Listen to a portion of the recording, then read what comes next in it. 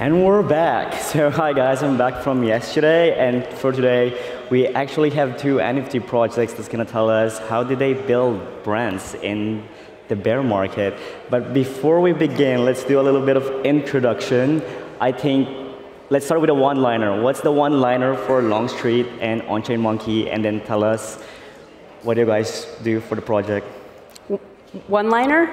Yeah, one-liner. Okay, On-Chain Monkey is building one of the best ordinals collections on Bitcoin. Solid, enough said. And communities. Yeah. My name is Longstreet. I'm a musician, composer, photographer, and educator in the space. I started on Stacks a couple years ago with a photography collection, and over the past couple of years I've released over 40 collections. And a lot of collaborations with other communities in the space. Perfect. So after the one-liner, let's make it more brief, right? So I want to know what's the origin story for On-Chain Monkeys. I think let's start there. Like, what was the story? How did it started? What's the mission? Sure. So my name is Amanda Terry. I'm co-founder, chief operating officer of MetaGood. MetaGood is the company behind NFT collection On-Chain Monkey and Ordinals Place Ashura.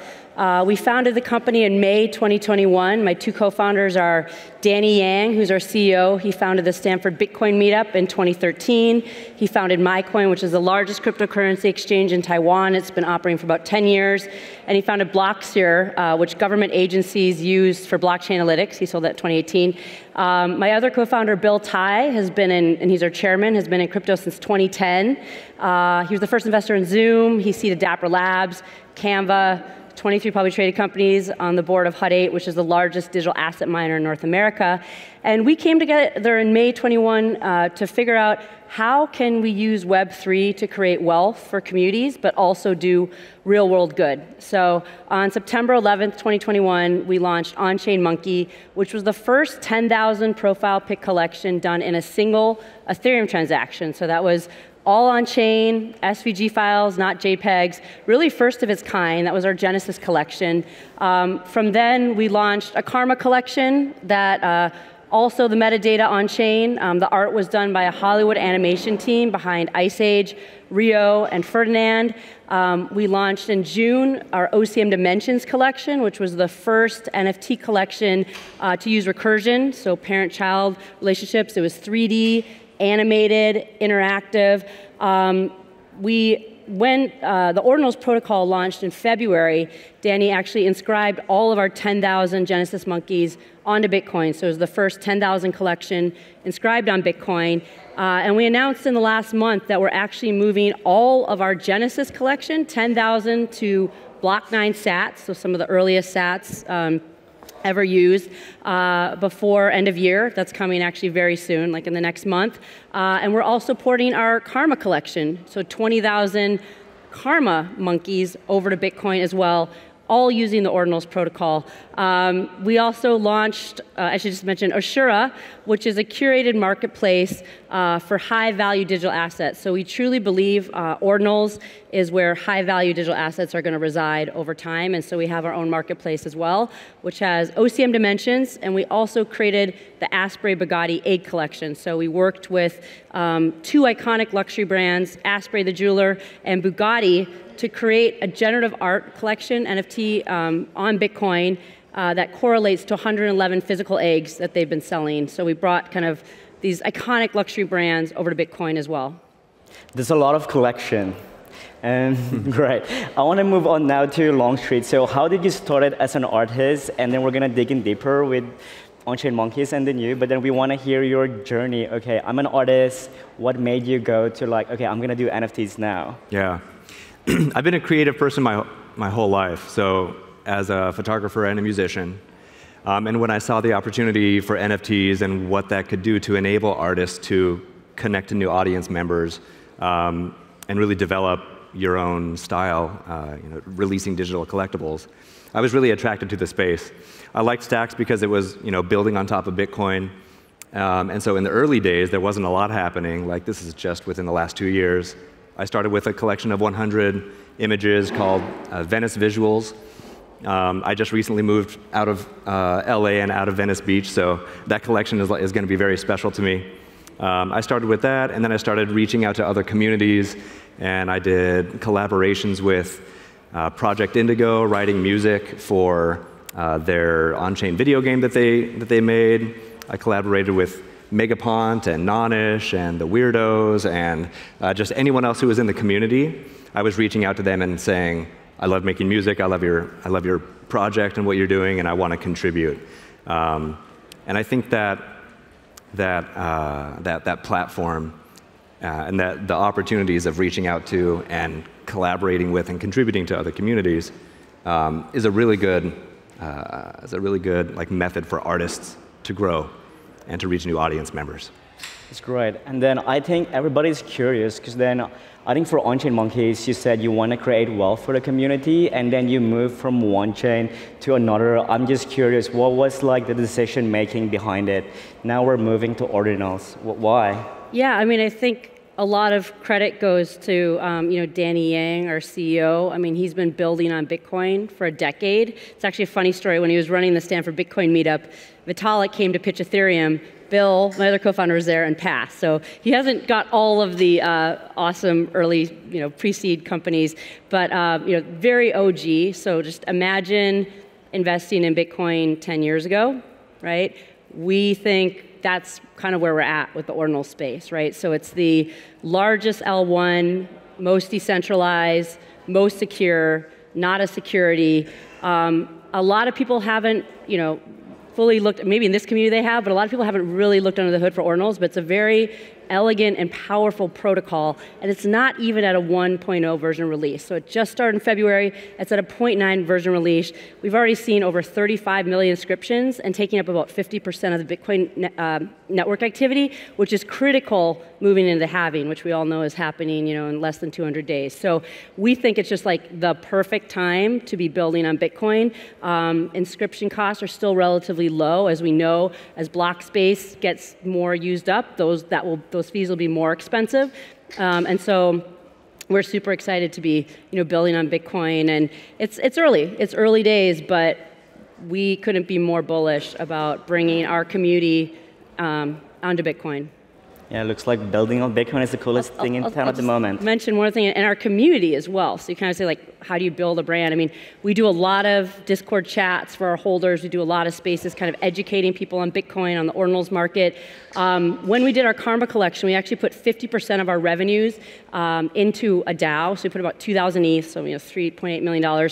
We, actually, our community, we put a couple proposals together to help subsidize the cost of bringing our Genesis and Karma collections over to Bitcoin. And our community almost unanimously voted. We had one of the highest turnouts in votes, like over 4,700 votes, to fund over 850 ETH to MetaGood to bring our collection onto Bitcoin. So it's not just the leadership from MetaGood. I think what I'm most proud about is that we've been able to educate our community on ordinals, and all of our holders are actually voting for their DAO funds to be used to help subsidize the cost of the migration. Got it. What about you, Longstreet? What's your story? What are you building on ordinals? Yeah, for me, the journey has been from stacks. And then when ordinals came out, I thought that was really fascinating. And with the restraint of the size that you have comes a unique challenge. But I think as an artist, there's great opportunity in working with restraints. I really like this concept. And I'm also an educator, and something that I do with my students if they're ever getting tripped up. Like, for example, if you say to someone, here's a piece of paper, write something. It can be really hard to start. But if you say, here's a piece of paper, write a haiku, it just has to be 575. All of a sudden, having the parameter and the limitation, it takes you in a direction, and it can help be inspiring, because it's like an unlock. It's like, well, I don't have to write just anything. I just have to do 575. And so that little mental hack, that mental unlock can lead you down a creative direction. Being a musician and someone who has made a lot of music video NFTs, stacks can accommodate that because it is stored on IPFS traditionally. But that's a real challenge on Bitcoin because you really you have to pay a lot to get your information on chain. And I think that's valuable because people are going to choose, they have to be more diligent and they have to choose what they want. So you can't just have, I know a lot of really crazy, silly things have been, like dick butt is the first ordinal, right? People can choose whatever they want to inscribe. But with that size limitation, you really have to, it has to hold personal value to you. So the challenge for me as a musician and someone who makes multimedia content and music videos, it's been challenging. And I've experimented a lot with, shorter music videos, compression.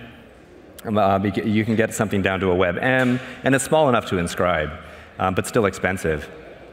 More recently, we've seen a lot of tooling, so much tooling becoming available. And I know we really are early days with this, but like for example, what Jim is doing with, this is number one, Inscribe, he's created, and you may have seen in the demo day yesterday, he's creating an on-chain music player. And I've experimented a lot with this too. So for example, I made a song and a music video, originally to be released on Stacks, but then we decided to pivot into ordinals. So then we had to figure out, how am I going to take this music video that is 40 megabytes big. Compression won't do it because it's too long. We want a full song with a music video. So how are we going to make it happen? So Jim has created some tooling where you can, basically the process was me taking the song apart, just the audio first, into 26 samples that can then be added together through recursion. And then visually, we need to make the visuals too. So theoretically, this is all going to come together. We're very close to doing this, but the tooling is developing, and it's happening because the limitation in block size is a challenge, but it's unique, and through that challenge, we can do new things. So it's early days. The challenges are driving a lot of innovation. So it's an exciting space, and just to bring it back to Bitcoin as L1, that's the best place to be. Yesterday we had a great discussion on L1, L2. I think there's a great relationship to be had there. So here we are, like in these waters that are going between L1, L2. Yeah, I mean, I think you made a really good point about IPFS, and most NFTs on Ethereum are off-chain, so they're JPEGs pointing to IPFS systems. You don't pay your AWS bill, et cetera. You don't really own those NFTs. So when we're looking at ordinals, we're always talking about digital artifacts, right? They're actually on the Bitcoin L1, and it's very different. I mean, think about it. I guess the analogy would be, you own a digital certificate if you own something that's off-chain. So I own a digital certificate that I own this sculpture, let's say piece of work. But with digital artifacts, you own the digital certificate, but you actually also own the actual piece of art, the sculpture. So it's very different, and I think the market's still processing that, learning what that means, and kind of the value of actually owning a digital artifact versus owning a digital certificate that points to an IPFS system. Very different. That's great. So after talking about the infrastructure, because our title is talking about how to build an NFT brand in the bear market, I want to talk about sustainability. I'm an NFT holder myself, but I think the biggest question that I have is, I think a lot of NFT projects release collections after collections, and then me, as a person who actually buys NFT, I feel like it's a big value extraction from me as a participant in the whole community, right? So, and especially in the bear market, people actually feel that way. They're like, oh, not another collection, not again, another one, right? So I think for you as a brand like On-Chain Monkey and Longstreet, how do you actually navigate these kind of circumstances within the community members, or do you came across it? Just we would love to know more. Yeah. Go ahead. Yeah, okay. I mean, our Genesis collection from 2 years ago was actually a free mint. So all the people that came in have actually we've created quite a bit of wealth for them. There's been a bunch of data. The website went down, I don't know, but it used to show percentage of profitable trades, and for our Genesis collection, On-Chain Monkey was consistently top. It was like 99, 98% profitable trades. So, we also, when we created the OCM Dimensions collection, it was a very, very low mint price for that. Those 300 dimensions. That's the first collection using recursion, 3D, animated, streaming from a Satoshi. In fact, there's a great Medium post that Danny wrote called, it's about OCM dimensions, just Danny Yang, OCM dimensions, Medium post.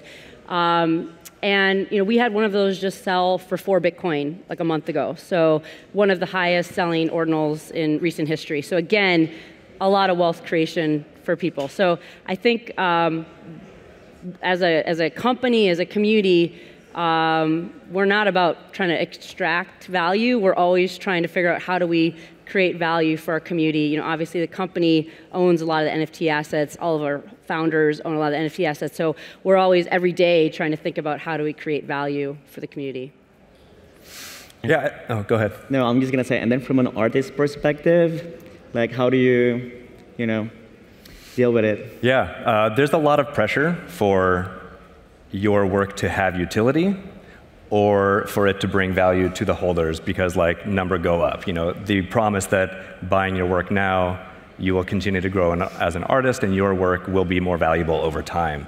That is always possible, but even though it's tempting to make that promise, I think it feels better as an artist just to say, does this piece hold intrinsic value to you? Do you like it? And if you like it enough, it means to you, an artist should be making art that makes you feel a certain way or conveys your experiences of the world.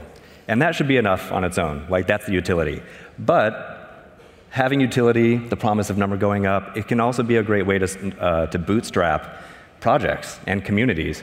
So that can be valuable too. And in one of my early collections, I released some music, and someone said, "What's the utility?"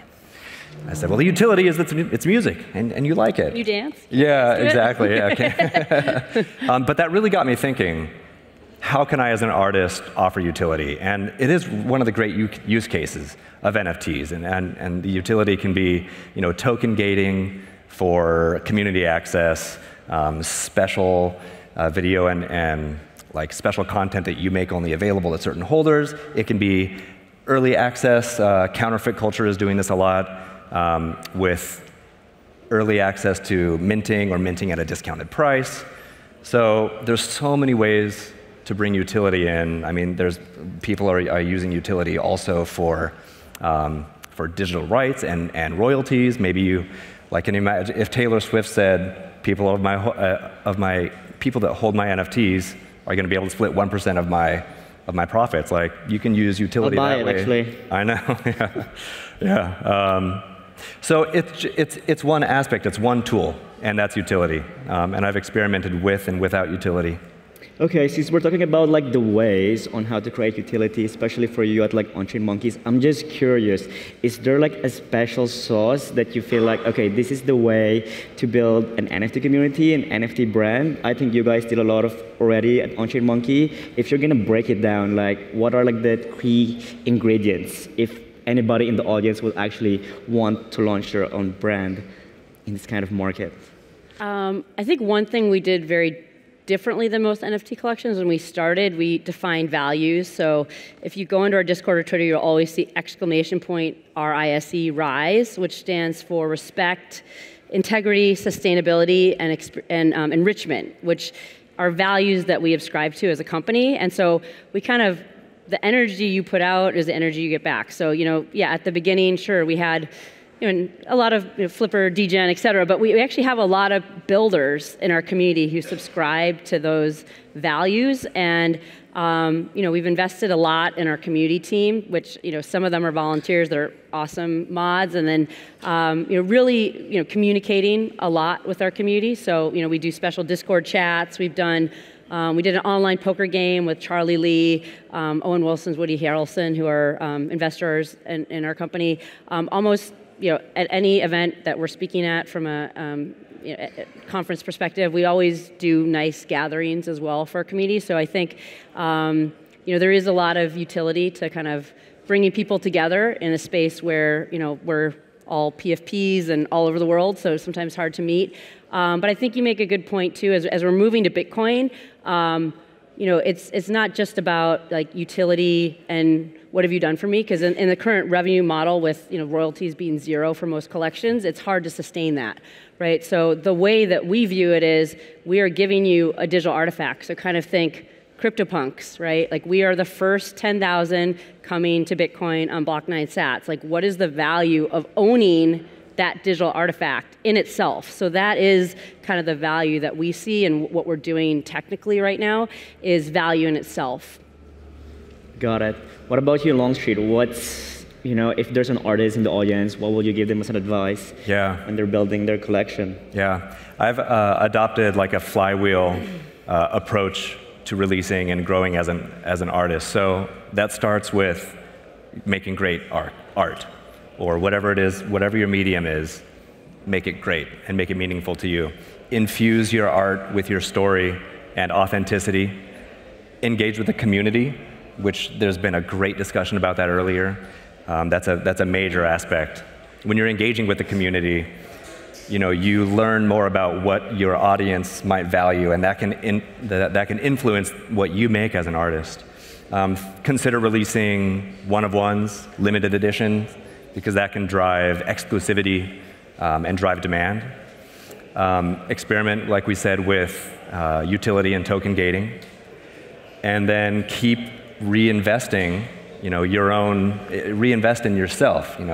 Go to conferences, get the new tech, experiment, and finally, keep collaborating with other artists. I know for me, that has been the most rewarding part of this journey, has been meeting other people, collaborating, growing as an artist, making works that I would not make on my own, and being challenged to meet other artists and grow in that own way. And that kind of flywheel approach, they all feed into each other. And you just keep going and keep turning and grow your audience, grow your brand and your style. And it's been a beautiful evolution so far, and I'm really excited to keep it going. Okay, perfect. Since we have 1 minute left, it's time for the plug in. So is there anything that we should look forward for On-Chain Monkey and Longstreet in the next coming months? I think the biggest thing our team is focused on right now is the migration to Bitcoin, like our 10,000, 20,000 collection. Not too late to still go to your favorite marketplace and buy the Ethereum version, and you will be able to port over. You're going to burn your Ethereum token and move to Bitcoin. So not too late to join us for either On-Chain Monkey Genesis or our Karma collection. Another thing I'm excited about, I just met with one of our artists, Alexis Andre, who is the artist behind Friendship Bracelets. He did with Snowfro for art blocks. He's doing a collection collab with On-Chain Monkey as well, so they'll be using our On-Chain Monkey metadata. He's created a 10,000 collection that will be a very friendly price point to bring a lot of new people into the Ordinals community. So I'm also very excited about that because, as you said, it's about educating and growing the market for everybody. And you, Longstreet? I'm bullish on creators and what this tech can do, especially for engaging with a new community and a new global audience. So if anyone is interested in the creative process or collaborating, I'm on Twitter as Longstreet BTC. Well, that's it, guys. I hope you learned something on how to build an NFT brand in the bear market, and thank you for having us today. Thank you.